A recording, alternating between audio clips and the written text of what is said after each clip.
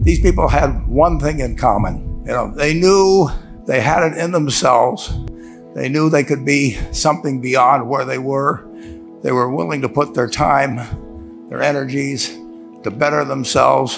What you really could do with more skills, it's just remarkable. So I would like to just tell you a couple of short stories, and we'll draw maybe a couple of lessons from them.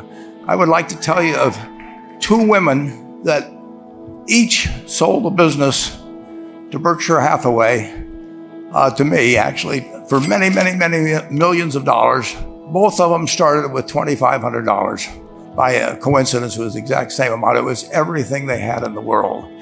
And one of them was a woman who landed in Seattle in 1917, couldn't speak a word of English, had a tag around her neck.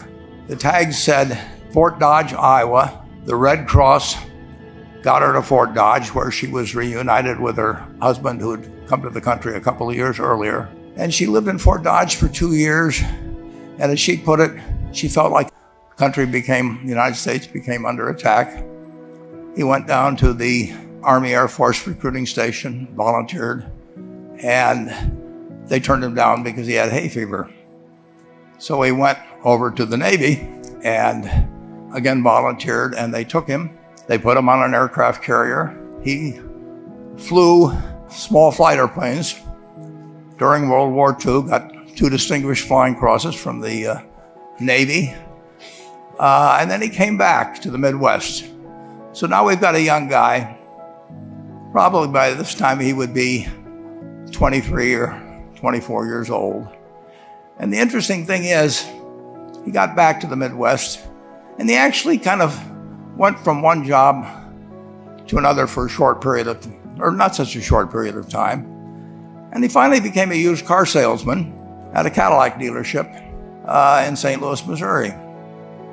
And at age 35, having moved up in the organization, the sales organization, he said to his boss, could I go into car leasing business with you? The boss said, well, if you'll cut your salary in half and you'll come up with, I think it was $25,000, which he borrowed, we can become partners in a car leasing company. So my friend Jack started at age 35 in the car leasing business. And he had 7 cars. It was pretty slow. In fact, one of the things he did was whenever the phone rang, he let it ring 3 or 4 times so people would think that he was very busy answering other phones. And of course, it was the only call he was going to get all day. So his first venture was okay, but it wasn't really going to go anyplace. And there's a lesson in this for all of us. At age 40, he decided, with 17 vehicles, 17 cars, he was going to go into competition in the rent-a-car business. So now he's taking on Hertz and Avis and National and people like that who have hundreds and hundreds of thousands of cars. And he's got 17 cars, and his cars aren't any different than theirs. I mean, he's buying them from General Motors or Ford or Chrysler. And he can't get the airport locations. Those companies have them all sold up. But he was determined that he would basically offer the customer, can't offer him a different car, but he can offer them friendlier service than they've ever seen. And so he started a company. He named it after the battleship that he'd flown from in the Pacific, which was the USS Enterprise. And he died about a year and a half ago. But when he died, his rent-a-car company, starting with those 17 cars, was worth more than Hertz and Avis and all the rest of the rental cars put together. The man's name was Jack Taylor, and his son, Andy Taylor, is a good friend of mine, runs the business now. A grandchild is in the business. There'll probably be a 4th generation along the line. So this man, in the United States, he didn't invent artificial intelligence. He didn't do anything that, just like Mrs. B selling furniture, I mean, that any one of us could have entered those businesses. But he lived by the creed, basically, of delighting his customers and working with people and establishing the relationship with them so that they in turn would want to delight the customers. He couldn't go out there and take care of every rental car possibility, but he learned how to project himself and his attitude toward his fellow man and his desire, to make a friend out of every customer. He managed to take very ordinary cars and turn them into this extraordinary business from virtually nothing. And it illustrates several points. One is you don't necessarily get it right exactly right the first time. I mean, the car leasing business, basically you were competing on the cost of money to finance cars. And it's very hard to delight a customer when you just give them the car and tell them to send you a monthly check for 5 years and you'll be back at that time. So his talents were being wasted basically in that business. But at the age of 40, with all of that experience behind him, he found the golden key. He took a very ordinary business and turned it into an absolutely extraordinary operation, just like Mrs. B or Rose Blumpkin did with furniture. And he didn't worry about whether the Federal Reserve was going to tighten or ease. He didn't worry about whether the stock market was up or down yesterday. He didn't worry about the things he couldn't change, but he did focus on the one thing he could change, and that was the customer's experience.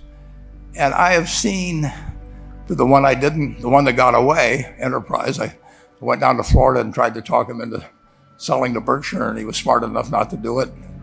Probably the value of the company has quadrupled since I made that visit.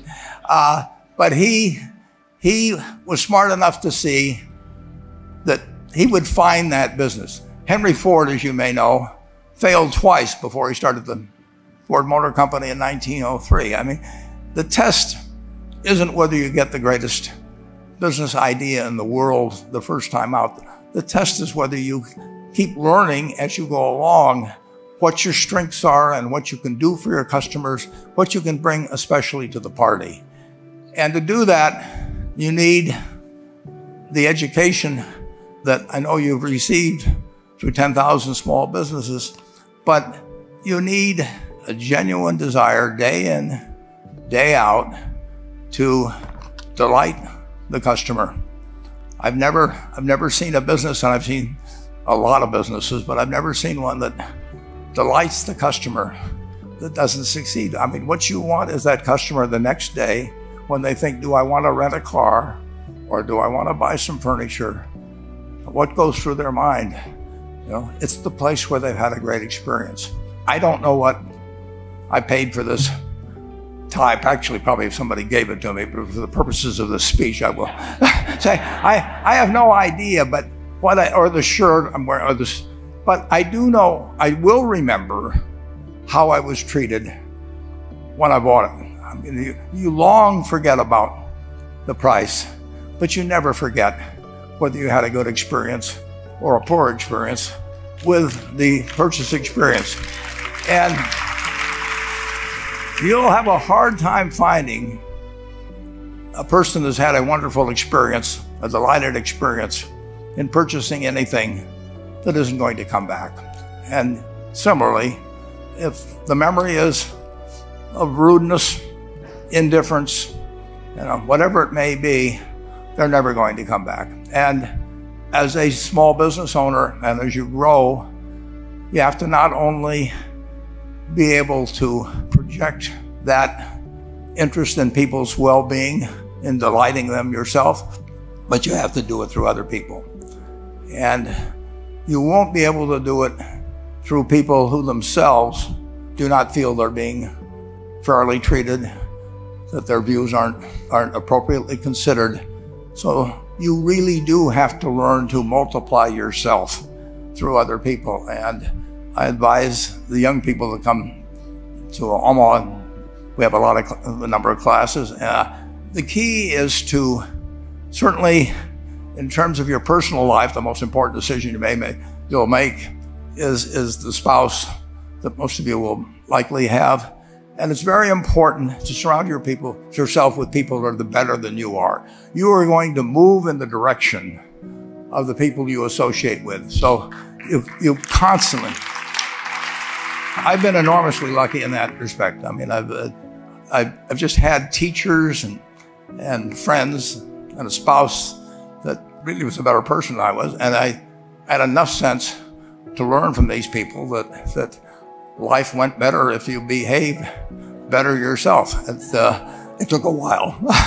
So I advise you to seek out, as your partner in business, your partner in life, whatever it may be, look for the people that actually are examples to you rather than somebody that you think you need to straighten out yourself. And simple rules like that, delighting customers, working through other people, associating with people that will cause you to move in a better path than you might otherwise have, they will take you so far in life that it's hard to believe. I mean, they took Rose Blumpkin without being able to speak a word of English, couldn't read or write, and they took her to what is now a $1.5 billion business. And incidentally, there's been no money put in it since the $2,500. That's been the total capital paid into the Nebraska Furniture Mart. And I think if you looked at enterprise, I don't know their books the same way, but my guess is that very little equity capital has been added to enterprise over the years. The business built on itself. So I want to tell you, I admire this group enormously. When I met Dr. Mello's class on September 22nd, 8 years ago, I was thrilled. And I admire people that are doing what you have done. Working hard at your job at the same time, you took on an added, really, lot of hard work to further your skills. 99% graduate. I mean, that's a mind-blowing statistic. And I'm looking at 2,200 people here who I admire. I'm cheering for you, and I can tell you the best is yet to come. Thank you.